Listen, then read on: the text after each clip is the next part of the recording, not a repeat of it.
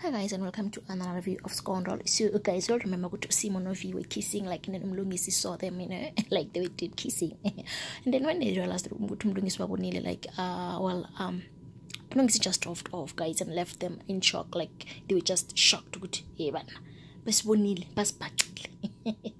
I wonder if Mlungisi still crazed though. Anyway, guys, didn't surprise Uku with a bottle of something to drink and told Uku that Tuman was impressed in presentation and at yay, can we drink while we work because we have a lot of work to do. Well, she thanked Uku for helping her in a presentation at as in you saved my life, you saved my career. Well, Udintla went and asked Uku to be on her side since Ulela is against her.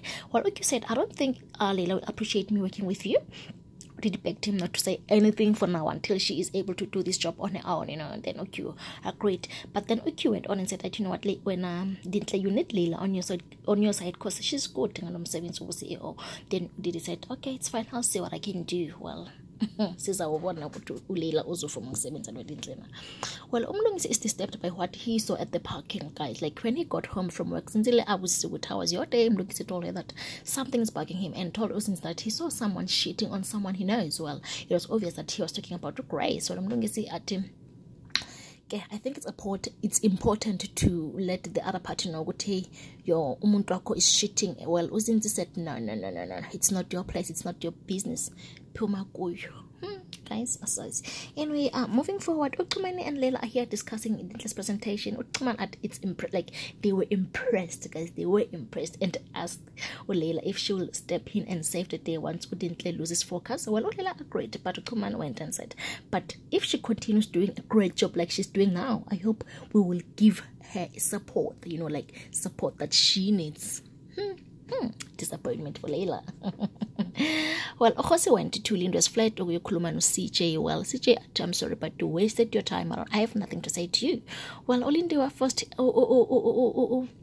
CJ would say you must talk to Jose. But well, CJ turned his back and locked himself in a room. Well, Jose just stood at his door and said his apologies, guys. Well, what I'm sorry for I am sorry, but CJ he's not buying it. CJ, you need to cut some slack, but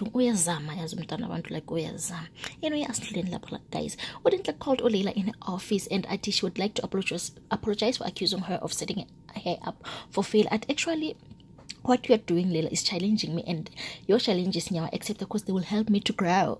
And we didn't actually Leila would my problems, and said she would appreciate if Leila would work hand in hand with her, be on her side. Well, Leila at yeah, this is the Dintle I know.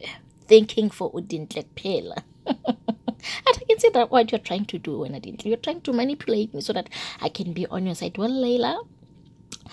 Leila, when I didn't do you really expect me to work with you after you have stolen my job? Like, do you really expect me to well, wouldn't I told her that, you know what, Leila? We must do company, we must be on the side, which is true, whether Bayazwana or Rabazwana, they must do good for the company. Well, anyway, guys, moving forward to the lovebirds. Well, Siobhan's mom rocked up at Venon's place. Well, Venon told them that he's the one who found her. Lubama Ati, I'm not buying this story that you are getting married to, and I'm Siobhan. I know you're probably looking for attention or something. Well, Venon Ati, I know, mom. I love your daughter, and I'm going to marry her. Hey, Azilo, mama, alone. Well, Siobhan's mom said, my daughter is just using you to get my attention. Just to cry for help. Well, newsflash, there won't be a wedding. Finish. Just like that. Yo, guys, I don't know. And then Oromo went to Glorious Grace to give them a feedback about and they have found Romeo's car, but there was no one inside. Like, there was no sign of Romeo. The car was unlocked and the key was still in the ignition, guys. But Grace said, look, since there's nobody, it means there's still hope, and I will find my son. Like, I will do anything to find my son. Okay? Yeah, it's bad, guys. It's very bad. Anyway, that's all I have for you guys, and thank you so much for watching. I love you. See you on the next episode. Bye.